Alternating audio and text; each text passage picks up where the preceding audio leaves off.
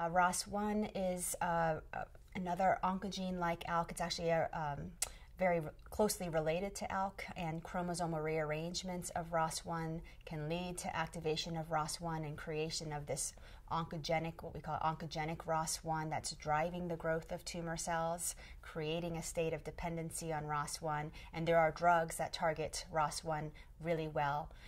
In fact, some of those drugs are the same ones that target ALK. And we now have at least one drug for patients who have ROS1 rearrangements that we've just published and shown really high response rates and very, very prolonged durations of response. So we're excited to have this as another option. ROS1 is not that common. It's less common than ALK. ALK is found in about 3 to 5% of our patients. ROS1 maybe in about 1% of our patients. But it's really critical to look for ROS1 because these patients have such good targeted therapy options. You wouldn't want a patient to miss out on the opportunity to be on a really effective targeted therapy. So we have to search for even the rare mutations like ROS1.